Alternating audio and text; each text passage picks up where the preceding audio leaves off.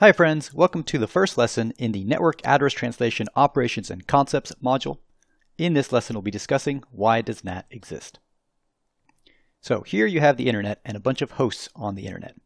One of the rules to how the internet works is that everything on the internet needs an IP address.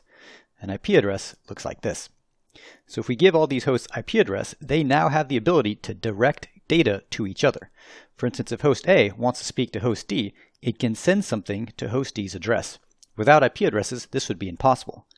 Moreover, since host A also has an IP address, it can provide the source IP address to host D so that host D can respond back to the original sender.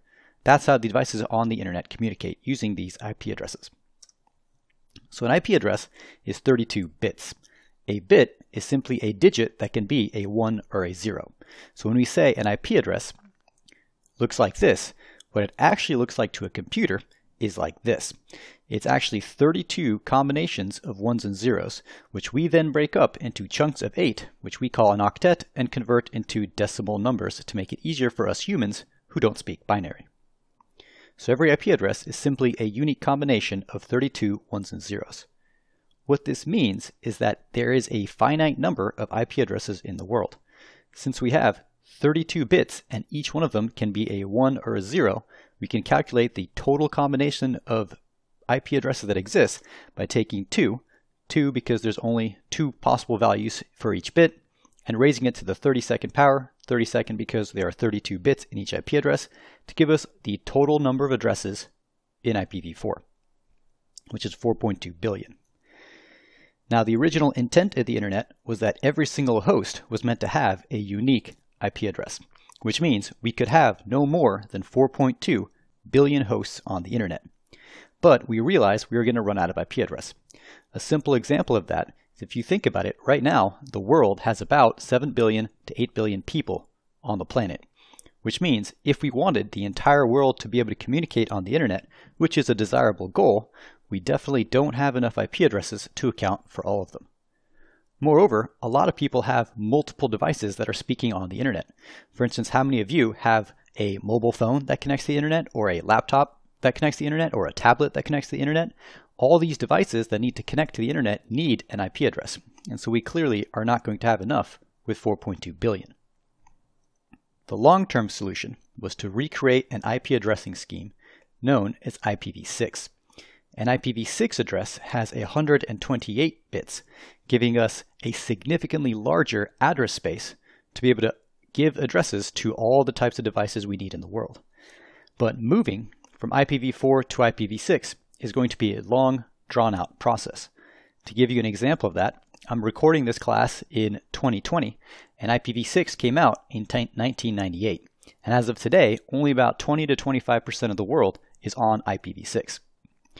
So we need some sort of solution to help us stretch the IPv4 address space to accommodate all the devices in the world. The predominant solution for that is NAT. NAT provides us a way to extend the IPv4 address space so that we can accommodate all the devices that are currently on the internet today. How does NAT do that? That's a great question. What NAT does is it creates a set of IP addresses that are reusable. Specifically, these addresses. So you have the 10.0.0/8 space, the 172.16.0.0/12 space, and the 192.168.0.0/16 space. These addresses are referred to as private IPv4 addresses. They're also sometimes referred to as RFC 1918 addresses, because this is the document which formalized that these are private addresses. In either case, these private addresses are reusable infinitely anywhere in the world. So that problem of running out of IPv4 addresses goes away, since we can simply reuse these as necessary. All remaining addresses, for the most part, are then known as public addresses, and what then translates between these private addresses and the remaining public addresses is NAT. So let me show you how that actually conserves IP address space. So here we have a typical home Wi-Fi network. This particular Wi-Fi network is using the internal address space of 192.168.1.0/24. Each device on this network has its own IP address in that network. So this mobile phone has the IP address 1.11. This desktop PC has 1.22. This tablet has .33, and so on. Since these devices are connected to the internet, they must have an IP address, and they each have an IP address in this private address space. But when they are speaking to the internet, the router over here is translating their addresses to this public IP address, 210.26.98. This allows all 5 of these devices, or however many devices would exist in this particular home Wi-Fi network, to all use one IP address externally. Notice we have 5 devices over here, all sharing one IP address. This gives us a 5-to-1 ratio of conserved IP address space. That's the goal of NAT. That's how NAT actually conserves and helps us extend the life of the IPv4 address space. But it actually goes a step further. This house likely exists in some neighborhood, and it's very likely that all the houses in this neighborhood use the same private IP address space for their internal Wi-Fi network.